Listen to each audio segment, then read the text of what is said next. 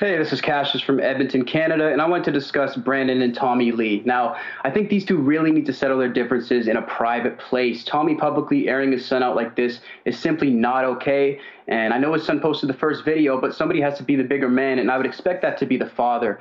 Lastly, if Brandon really wants Tommy to say this to his face, why is he sharing this sentiment on Instagram? He should have called, emailed, or texted his father. And if privacy was a real concern, I probably wouldn't even know about this, Harvey and Charles, and you guys might not either, although I know your information is real up to date.